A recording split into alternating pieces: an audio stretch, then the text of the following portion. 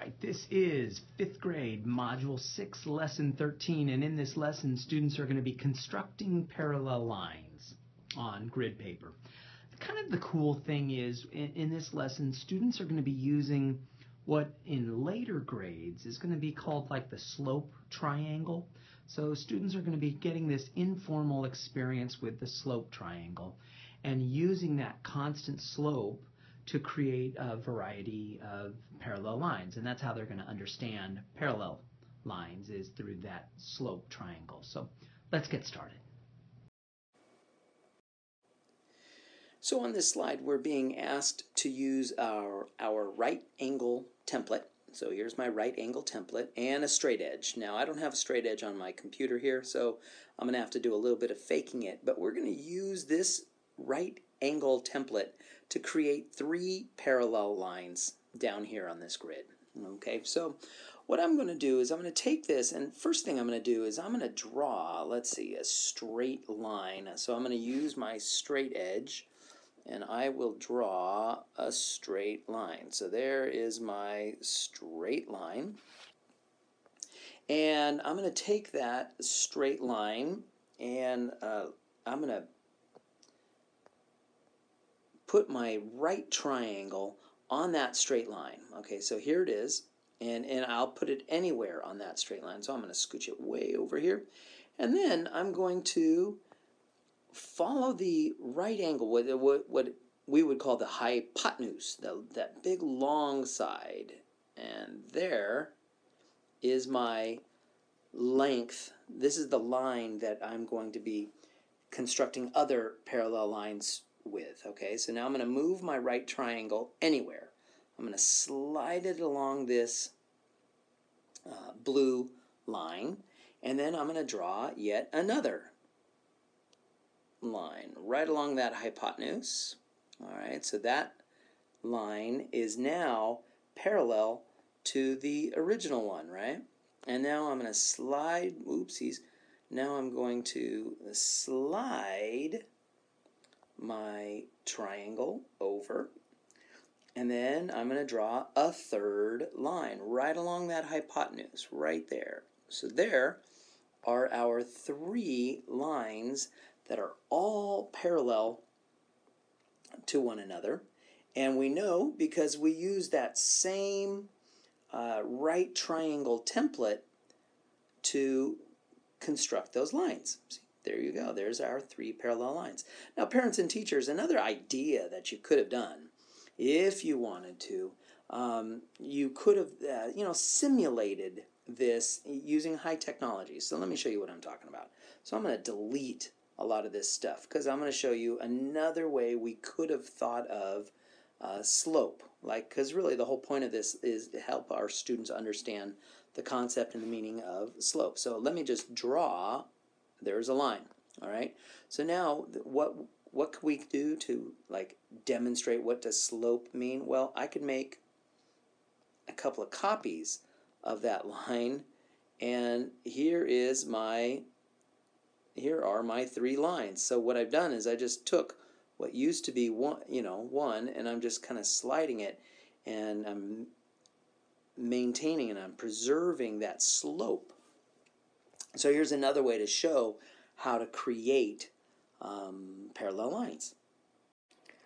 So here at this point, we're really just being informal, and we want students to identify which pairs are parallel. Because we're doing it so informally, it's okay if there's a little bit of a disagreement that students might have in terms of whether the lines are parallel or not. For example, we're supposed to be circling the segments that are indeed parallel. So we might say, well, okay, these look parallel, these 2 look parallel, this looks parallel, all right, this maybe looks parallel. Students might say, hey, I can't quite tell if those are parallel or not, or here, or here. And, if there's some sort of conversation or discussion, that's cool. We don't have to agree on whether something is parallel, as long as the students are demonstrating in their conversation that they have a clear understanding of what it means to be parallel. So here we're going to be using that straight edge, which I'm going to have to simulate on my computer here, and to draw a line that is a segment that is parallel to the segment through the given point. So we've got this line right here, and I'm supposed to draw a line parallel to it through S. So that's pretty straightforward. That's, just kind of a flat line right there. Good enough, right? Doesn't have to be the exact same length as the above segment. B is also pretty straightforward because I can see it's horizontal. I mean, this one's vertical. The other one was horizontal. That's pretty straightforward.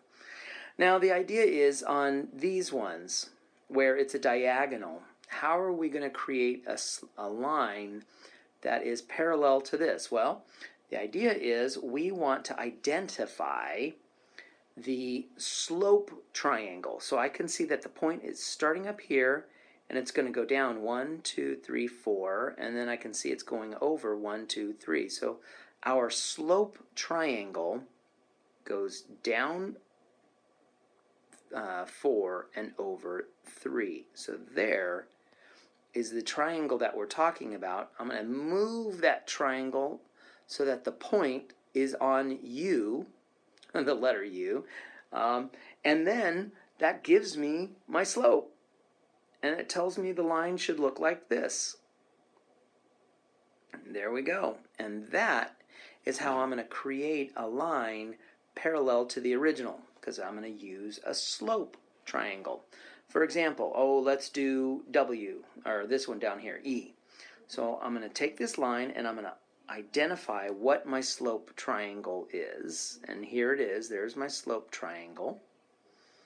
And then I'm going to move it so that any one of these, of the 3 points on my triangle, are touching W. It doesn't matter which point, which vertice, which corner of my triangle I want to use. I'll do this one right here. No, I'll do this one because I want to. All right, there.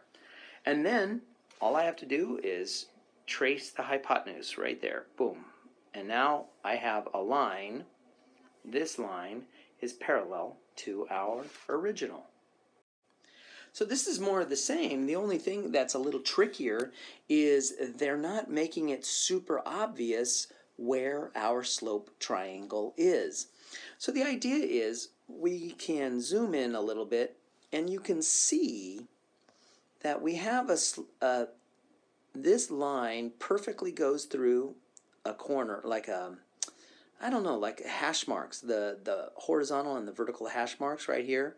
So I can see a point here and I can see a point here, and that tells me, that suggests to me that this is a slope triangle that we can use. Now there are other slope triangles that our students might be able to see, and they can use those as well, because the neat thing is it'll always work. It doesn't matter which slope triangle a student finds. In fact, here's another one that the students might have found. They might have found this one down here. They also might have found a larger slope triangle. They might have found this one right here. This is also a slope triangle that would work. All right, so we've got our choice, the smaller one or the bigger one. It doesn't matter which. In fact, we can use both. If we're supposed to draw 2 more lines parallel to B, I'm going to take my little slope triangle, put it anywhere, and then I'm going to trace the hypotenuse. There it is. There's a line. Now, if I want, I could take this bigger one. I can move it anywhere I want. It doesn't matter where. I'll put it right there. I'll just kind of be awkward and sort of just kind of in the middle of everything. And then I trace the hypotenuse. And there are our 2 lines that are parallel to the original line B. And that wraps up lesson 13 for 5th grade module 6.